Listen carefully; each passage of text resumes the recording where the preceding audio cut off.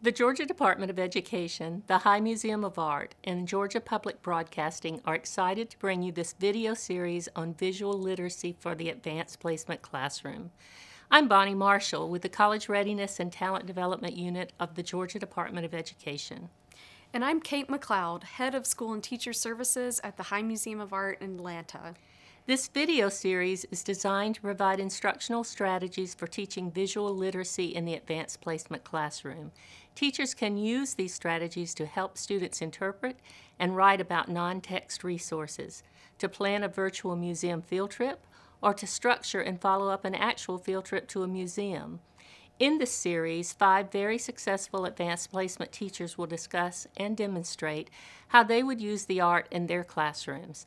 The first video provides an overview of the strategies as each teacher discusses how they would approach the same work of art through the lens of 6 different subject areas. The final video records the actual gallery walk in which a museum educator carefully explains the background and details of each work discussed in the series. It is a significant companion piece that illustrates how easily information unfolds through both observation and inquiry. The presenters have purposely chosen selections that may not present all the answers or that may even be controversial, allowing an opportunity for students to weigh all the facts carefully. The presenters will remind us several times throughout the series that the strategies and activities presented can be effectively used in any classroom, not just the advanced placement class. Another key reminder is the importance of field trips to see the art and artifacts in person. Even though there are wonderful virtual opportunities available, we encourage you to seek out museums in your area so students can experience the art firsthand. We partnered with our local museum, the High Museum of Art in Atlanta. The High Museum of Art is happy to be collaborating with the Department of Education and Georgia Public Broadcasting on this endeavor. Every year, the High serves 60,000 pre-kindergarten to high school students and teachers through guided tours, workshops, and professional learning experiences. We hope you enjoy these instructional videos and be sure to check out more resources and professional learning opportunities at high.org. If you're not able to make it to the High, check out your local museum's educational offerings. We hope you will find this series helpful. The links to the videos can be found on the educational resource pages of Georgia Department of Education, the High Museum of Art, and Georgia Public Broadcasting. Now we will hear from Kendra McGill, who will begin the overview.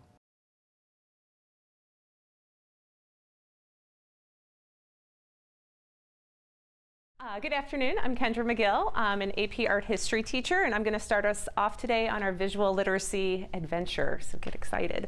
When we all came together in the beginning to discuss how we were actually going to approach visual literacy through all our different disciplines, I am an art teacher, so I have a very set way of approaching art that I thought was completely different than everybody else, the other academic areas. So when they were discussing how they teach an image for an essay and how they teach their students to approach this image, it was shocking because it's exactly what art teachers do every single day. So Edmund Feldman is like renowned in the art world. He developed this art criticism technique in the late 60s, early 70s. And you can see it's a description, analysis, interpretation, and judgment. Ironically, and if I was better, this would be an awesome Venn diagram, but the other disciplines approach writing about visual imagery in the same exact way. There's a little differences here and there, but essentially we're all approaching it as the first step as description. And you guys did that all this morning. You probably didn't even realize it, but Jinya did a great job as we went around the museum asking questions, asking you to observe. What do you see? What do you notice? Why is that there? What else stands out? That is all part of the first step of description, looking for things. And then we go into 2 different types of analysis for art history. Of course, it's going to be a little bit different than interpretation for both ways. And then finally, our judgment and synthesis, bringing it all together on what exactly are we looking at and what does it mean. So I'm going to start us off with description. So the first thing I want you to notice, we were standing in front of this painting earlier. What do you notice that's different than the actual painting? Well, it's so much darker. So much darker. Right. What else? How did the colors look? Flat. Muted. It's muted, right. So I want you to be aware, especially art history teachers, that what you're projecting, even if this is a super high resolution from the High Museum, and it's still not giving us that experience of standing in front of the work of art and what actually is going on. We can't see anything back here, right? But when we were in front of the painting, you could see so much. So as we went through the museum, we're describing our first things. I put a link to Google Art. Almost every work of art in the High Museum is on Google Art. Same with the Met, same with, almost every work of art is on there. And what you can do is zoom in to the most minute details to see every brush stroke, every little part of this painting, and the kids can explore it on their own and zoom around. So Google Art is a great tool to have just as an access point for your students, and they can just do it right on their phones. So what do you see? This painting, as we know, is filled with things. So how I approach a painting like this is I play a game, like categories, and I take 30 seconds of absolute silence, and we just look at the work of art. Digest it, because kids are so used to Twitter, Snapchat, where they're just scrolling through these things so quickly, they've never paused to actually look at what's happening. So to just take 30 seconds, which to them will seem like eternity, and look at this and what's going on. Then we take out a piece of paper, and this isn't appropriate for every image, but this one it would work with, and write down everything you see. And so obviously, like, everyone here would probably list globe. So then I call out, okay, who has a globe? Cross it off. And we go through, and that way it becomes a game. Who can find the most images within this image? And then they get like a piece of gum. And you know, teenagers, anything for food, they're all in. So it gets them going. It gets them to really start looking. I also, to help with this process of looking at art, is at the end of every period, I show the next 3 images that I'm going to teach the next day. And I don't say a word, we just look at them in silence for about a minute. I mean, it's a pretty long time in total silence, and we might discuss a little bit, but that's how I end the class period, so the next day they've had time to digest that imagery before they actually start learning about it. As an artist, it was really interesting to hear the history teachers, the Lane teachers, and how you all discussed and described this, which, yes, you mentioned a lot of things that I would have mentioned as well, but what shocked me was no one mentioned the color palette. This is a very warm painting, lots of oranges and browns and things, but if you notice, the woman is white and blue. We have blue shoes here. We have a little white and blue here. And then it's hard to tell in this image, but there's blue here. Those are the only cool spots in the painting. So what the artist has done, he's drawing our eye around the composition just by doing that, by the placement of those colors of blue, because that's all they are. And then this white spot complements the large white area of the woman standing here. The style of painting, very realistic. That's something your students should be able to recognize. It's not abstract like some of the other works we looked at. Where the light source is coming, we have a dual light source. We have the light coming from the window. We have the light source coming from like where we are standing as the viewer looking in. And then the setting, where is this? Is it in a house? Is it in an office? What's happening? So these are all part of the description that you would discuss before going into analysis, because you really need to see what's going on to understand everything else that's going to happen next.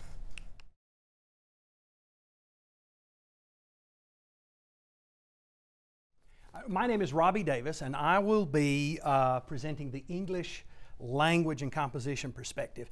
And I'm going to be talking about conversations, connections, and contexts, both in this presentation and the one coming up a little bit later on. Now, our students in AP Lang encounter images specifically on question 1 of the exam, the synthesis question. And that question gives students a set of sources that they are to use in constructing an essay response. 1 or 2 of the sources that they encounter could be an image of an artwork, for instance. It could be.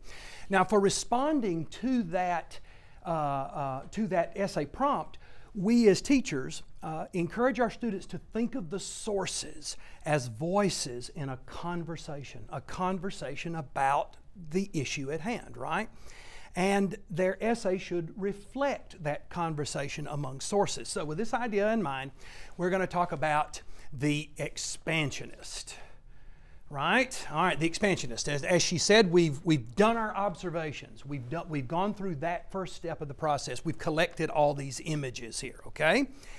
The conversations and connections among the things, among the details in the painting create a sort of a narrative, don't they? A narrative that leads us to some understanding about what the artist's point is here. But we want our students to also make connections with things they already know. The knowledge they bring to the painting. So for instance, I'm going to just pick one thing out of the painting and let's sort of play with this idea. I'll pick the desk. All right, take a look at that desk. We've seen that desk before, haven't we? Yeah, it's not a flat top desk. It's not a desk. He's not a scholar, is he? No, we've seen that desk. We've seen it where? It's Scrooge's desk. We've seen it, hasn't it, right? We've seen it in A Christmas Carol. We know that desk. That's an accounting desk, isn't it? Well, that is the point, right? We know that that's what he's doing. He's taking stock of all the stuff he has collected. Isn't that beautiful? Everybody recognizes that type of desk that we see there. What about one other image or one other aspect of the image? Let's talk about the woman. The woman. About her stance and her body language. What do you think about that, just to begin with? Stand up, this table, stand up real quick and do what she's doing real quick. Put your hands behind your back and notice she's looking over at him. She doesn't look like she's angry, does she? Right? Body language experts say that hand behind your back thing is confidence. Does that make you feel confident? Look at that. It says it speaks of confidence. And look at her. She's looking at him. It's like she's waiting very patiently for him to do whatever it is that he's doing, right, as she stands there. Okay, now, you ready? Compare this figure to the figure of the woman in the painting. Are there any connections? Do these things converse? Do they say anything to each other? What do you see immediately, a connection between the two? The colors. Exactly right. Now, we all know what this is. This is Columbia Pictures, right? And we know that the figure is, in fact, Columbia, the feminine representation of the Americas, of the United States even. And this color scheme, this blue and white color scheme, was traditionally how Columbia was depicted. Many art historians and critics say that that's what Millet is doing here, that this is Columbia, that she represents the United States, the West, so to speak, in a room filled with all this stuff from the East. That's pretty cool, isn't it? In fact, we could look at other pictures of Columbia. There she is with her blue and her white, and she's everywhere. She predates Uncle Sam, in fact. She was the image of America before there was an Uncle Sam. The most famous painting that's often compared to this one is this famous one. Do you recall it? You see it? American Progress. That too is Columbia. And I'd love to spend time having a conversation with you about what they say to each other and how they connect. How are they different? This passive figure and this very active figure, right? What do they say in comparison to one another? Well, are there issues and arguments that this painting might be appropriate for? On the DOE website, they have this practice prompt for the American Literature EOC.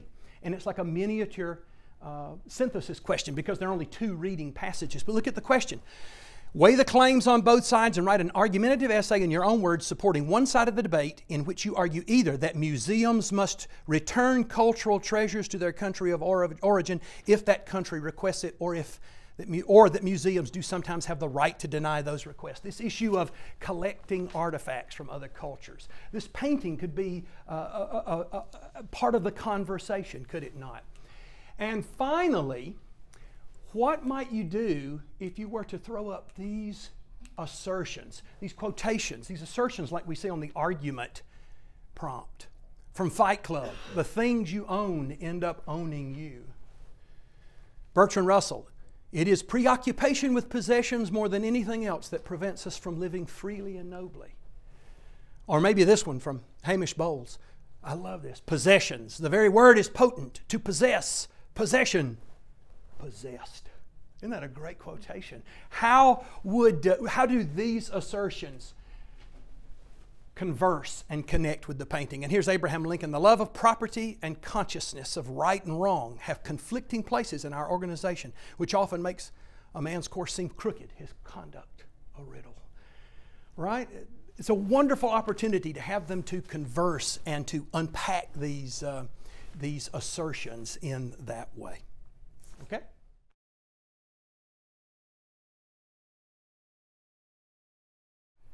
So continuing on with the expansionist and going along with what Robbie was saying, I'm Joni Jameson, and I'm going to talk about AP Lang and Seminar and Lit through the same analysis lens. So what we're looking at is the lenses of each of these three courses and how you use those to analyze the pieces. So you pull out the woman over here and you start talking about how she is representative of Columbia.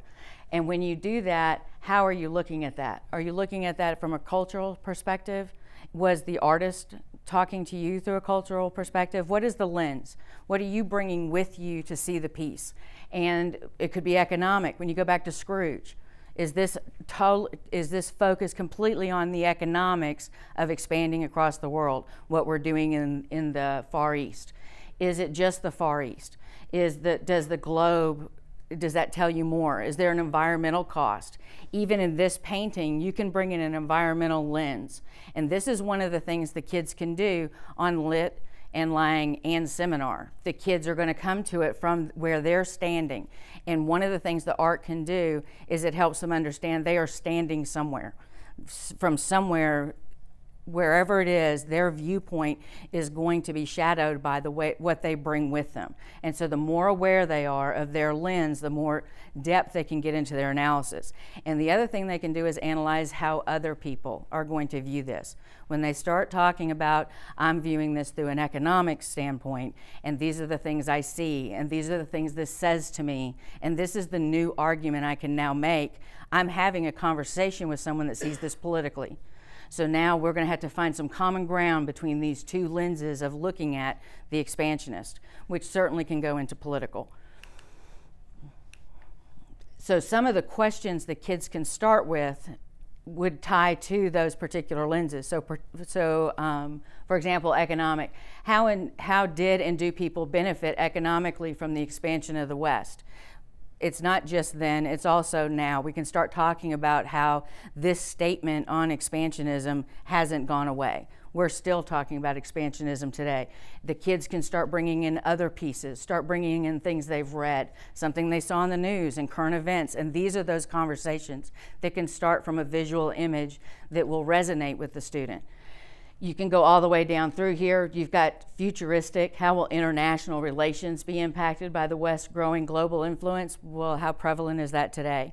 And we can start talking about how this begins some of the relationships we have across the globe today, and students can make a beautiful argument. When they're writing an argument in AP Lang, they bring their own evidence, and their evidence doesn't have to be the written word. It can be the visual word. They can bring in this piece. They can use those descriptions we mentioned already. They can bring in that analysis, and they can bring new knowledge to the conversation about whether it be economic or political or where we are in the future.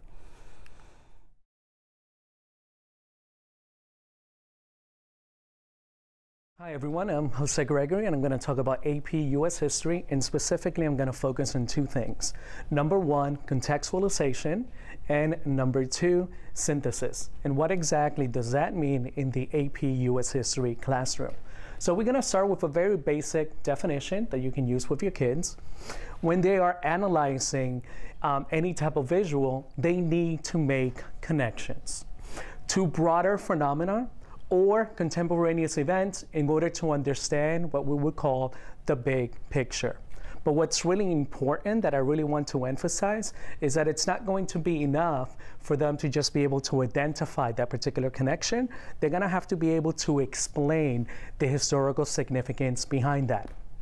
Simply put, when we're looking at context, we're looking at time and place. So we're going to look at why that time and that place might be significant or relevant to the larger picture that we're trying to answer. In this case, we started off with the expansionists, right? So what is happening in the United States during this time period, 1899? Perhaps we could go a little bit broader. What is happening during this time period in the Western Hemisphere? And even take it to a global context. What is happening around the world in 1899? So I want you to think about that for a couple of seconds before I give you some possible answers. And this is what students would have to do in the AP US History classroom, trying to make that connection and really try to focus on why does this matter? Why is it relevant? So why do we really care? So let's see if some of my possible answers are what some of you came up with.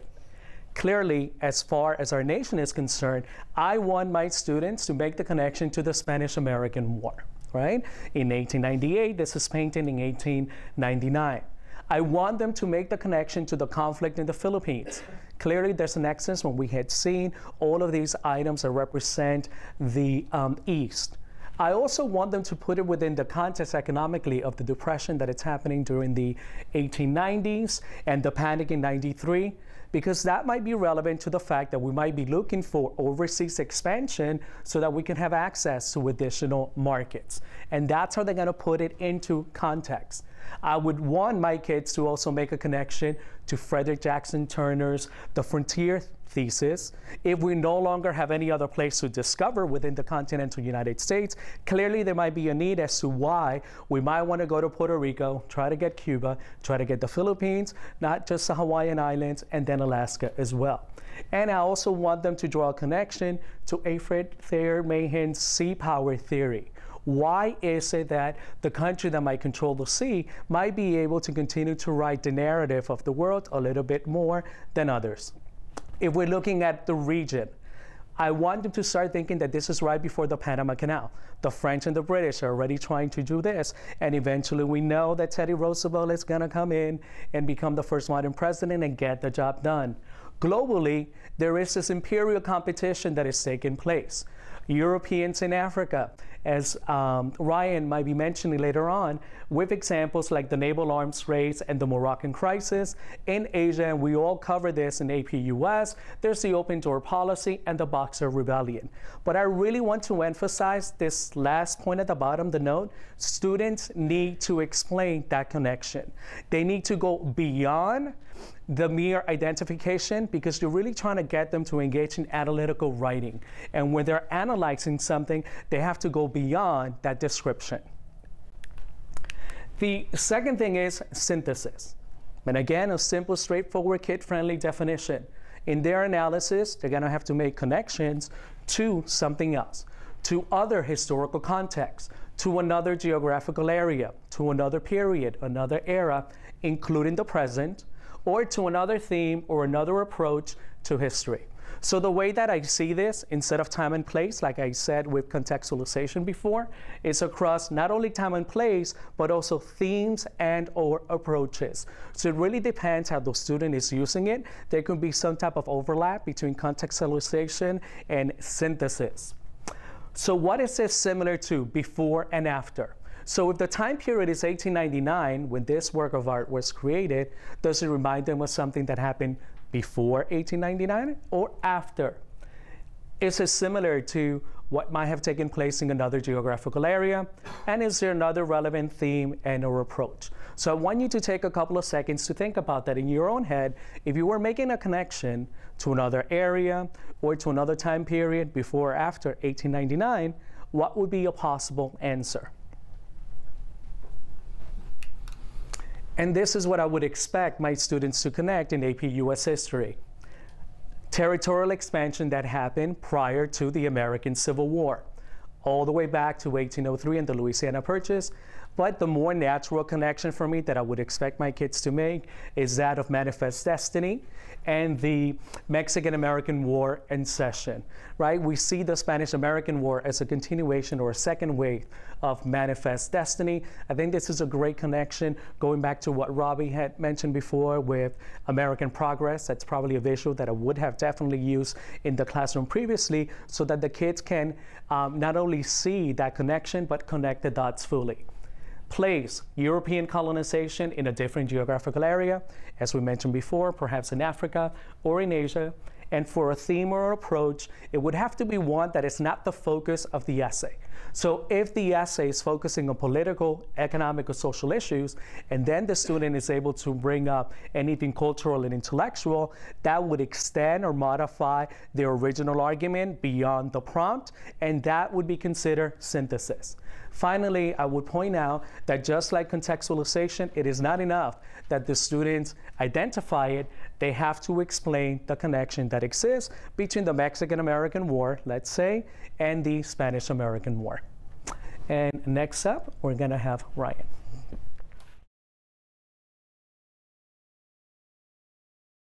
Good afternoon. Thank you, Jose. I'm Ryan Dennison, and I'm going to be talking about the second part of synthesis from an AP European perspective.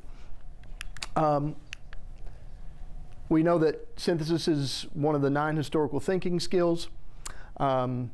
Historical thinking involves the ability to develop understanding of the past by making meaningful and persuasive historical and/or cross-disciplinary connections between a given historical issue and other historical contexts, periods, themes, or disciplines.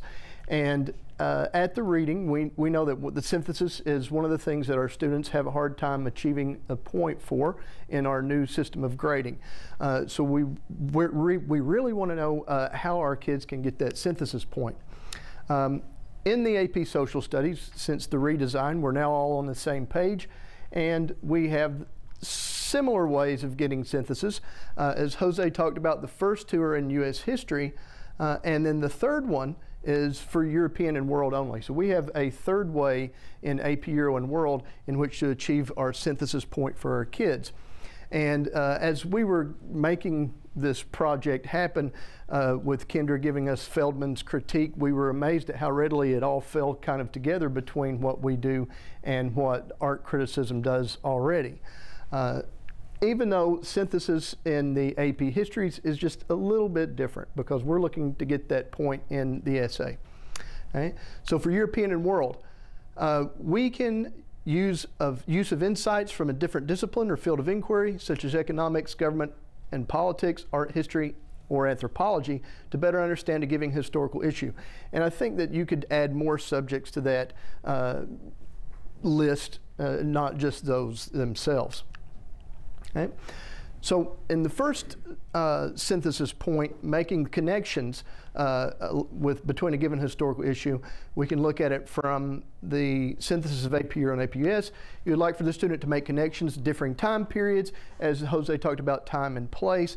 And of course, we've already seen the symbolism of Columbia in the Expansionists, and the idea of John Gast's American Progress, which here we have the Expansionists in 1899, and then of course John Gast's, which would be in 1872. You have 2 different time periods, both using the same symbolism along the theme of expansionism. Okay? And there's American Progress by John Gast, 1872. Okay? The second point of synthesis, making connections between different course themes and our approaches to history, such as political, economic, social, cultural, intellectual. Again, this would have to be something different from the theme in the question. Okay? Whereas the theme of the Expansionist is expansionism, the student could look through the image, easily making connections through the theme of economics or social cultural differences to mercantilism, to the Atlantic trade, to the Columbian Exchange, or the early expansion of the Europeans, Portuguese, etc. So that's another way that the student could change themes and achieve the synthesis point. Okay? And for AP World and AP European, using insights from a different discipline or field of inquiry. So in Euro and World, the student could bring in other disciplines, art history, to discuss the continuing theme of expansion and trade that was glorified in European art. And I particularly, one of the first things that came to my mind was The Ambassadors by Hobeen, kind of emphasizing that exploration theme, expansionism of Europe, and the lucrative nature of it. The mercantilist idea of enrichedness, which you could also tie back to the expansionists with all of the little trinkets and things that we were talking about earlier in the painting when we looked at it in the gallery. The student could use government to discuss how the government encouraged expansion and trade, and a couple of things came to mind. The granting of monopolies by the government to private companies to extend trade, the Dutch East India Company, the British East India Company, and that would be another way that the student could achieve the synthesis point. And then for the last example I had, the student could use psychology and economics to discuss the trends which led to European demand for all things Asian, African, or Indian. It became kind of like, once these exotic goods came in, it became all the vogue and everybody wanted them. Sort of like the tulip in the Dutch culture,